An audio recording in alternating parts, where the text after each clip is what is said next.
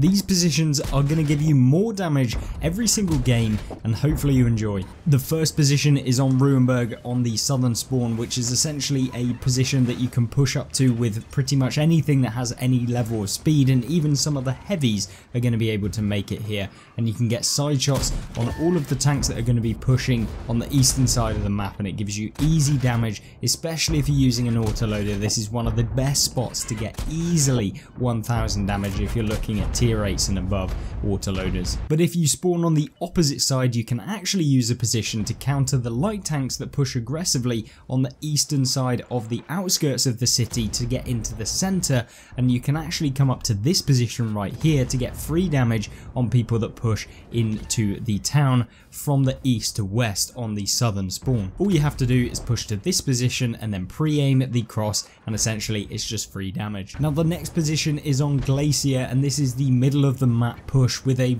fast, medium or light tank that is going to give you not only the potential to get damage but also spot for your team, which could give you some assistance at the beginning of the game. And essentially all you have to do is come to this rock right here. You're going to spot opponents, you're going to be able to get side shots. You just have to be very careful that you do move from this position early after you've managed to get the damage on the cross, because people will start to counter you when they get into a position on their spawn.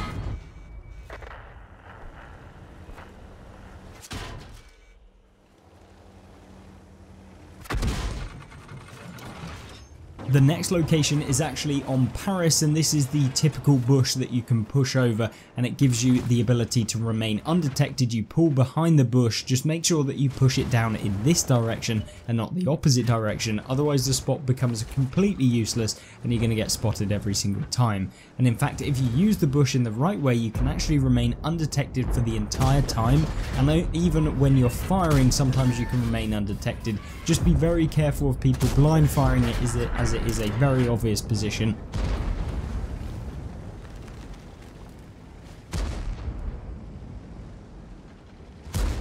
The next position is then on Abbey, and this is actually a really good one for medium tanks and especially autoloaders. If you are using something like a TVP, this is a brilliant place to come at the beginning of the game, or alternatively, if you're playing a light tank on this map, it can be annoying for you to actually get much damage. And of course, because it is predominantly a medium / heavy tank map, and of course tank destroyers with a little bit of armor, you can essentially move into this position right here, and you can spot the people that are going to be pushing into the center of Abbey, and you can get some side shots really easily. Often they will not actually be looking your way, because it's not worth it for them to look your way, since they're going to expose their turrets to everyone that is camping in your spawn, and they're going to get shots onto them as well as the fact that when you do this, you can actually spot for your team and potentially get a little bit of spotting damage as well. The next position is on Highway, and this is a bush at the beginning of the map, and you can essentially move up to this bush and effectively blind fire the enemy's bush and blind fire some of the bushes on the enemy side. Just make sure that you pull back behind the bush when you do fire, but you have to be careful of the light tanks that are going to push on your left, since they can spot you.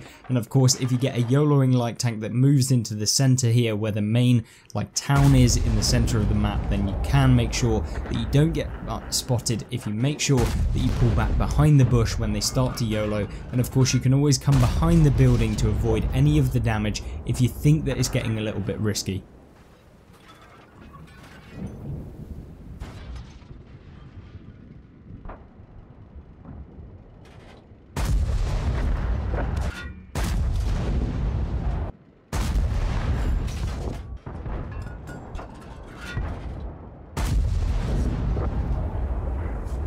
The penultimate position in this video is of course on Lakeville, and this is the mid spot for crossers and then relocate, because of course this position is good to be able to spot the enemy team that are going to be pushing into the town. You can often see when bushes get knocked over, because people that don't realise that the enemy team actually might have a brain for once, you can actually pre-aim where the typical spotting locations are, and of course where you think that the enemy team are going to move through. There's a load of buildings that are typically where people have to cross through, and of course you can get some easy shots. But the key thing about this spot is that you don't stay here during the later stages or any of the mid game, to be honest with you, because because it gets less and less effective. It's just very good for the beginning, and of course you can then reposition using the back of the map to get into the town, or alternatively go to the actual hill on the left hand side of the map. The final position is a position where both you can get damage if you're fighting against someone in this location, as well as if you are actually playing in this position, because effectively you can blind fire the enemy building on the opposite side of the map, and this is a very common place for a lot of the TDs in the game to actually go, and it's very easy to get a load of blind fires from this location. And essentially, even if you were playing a medium and you're not using this location, you can do the exact same thing and just pre-aim the enemy position or the enemy building, and then just shoot to the left or the right hand side of the building, making sure to try and make sure that you're not hitting the actual building itself, and that's going to give you at least a few shells of damage during the game. And if you do manage to have a light tank that knows what they're doing and they don't just YOLO in at the beginning of the game on low volts, as I'm sure many of you actually know about,